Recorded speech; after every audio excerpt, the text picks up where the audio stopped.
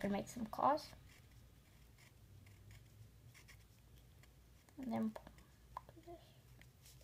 then we need the big thumb.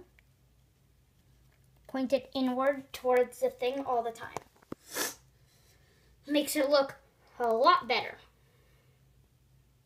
And in the arms, you do the exact same thing. Except for the arms, you're going to point the claws. You use the same structure, but you point the claws like this. You make a curve, there. You don't make the curve all the way down here and then make a bulb instead. And then the tail's just two squiggly lines connected. The head, I prefer to start off with the ear flap things here by making 4 lines. Then connecting them on each side. And that's how you do that part. Then you make the horn. Connect it.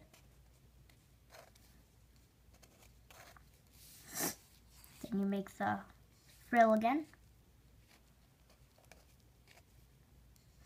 Sometimes I connect it to the horn to make it look like this. Sometimes I don't. And then from here, you go down. And then you make half a jaw. Nostrils. Eyes.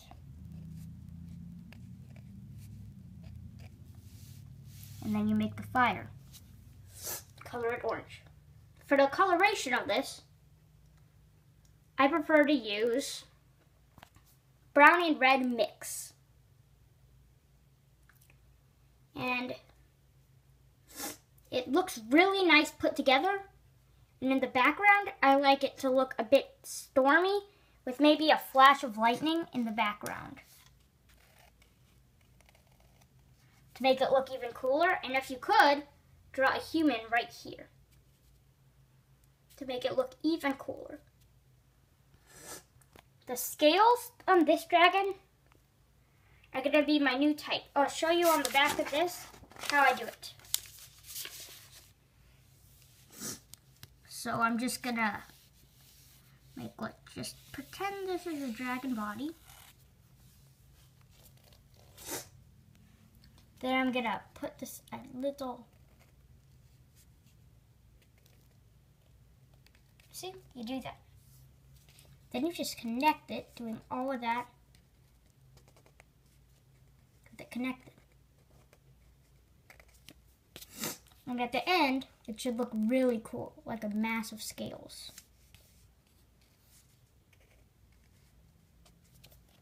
See? You just connect it using what you already have to do. All you have to do is add the lines and you got it. Just a couple lines more. And you do it. So then you get a mass of scales like this. Depending on how big the dragon is, the smaller it is. Thanks for watching Best Dragons by Katia, no.2.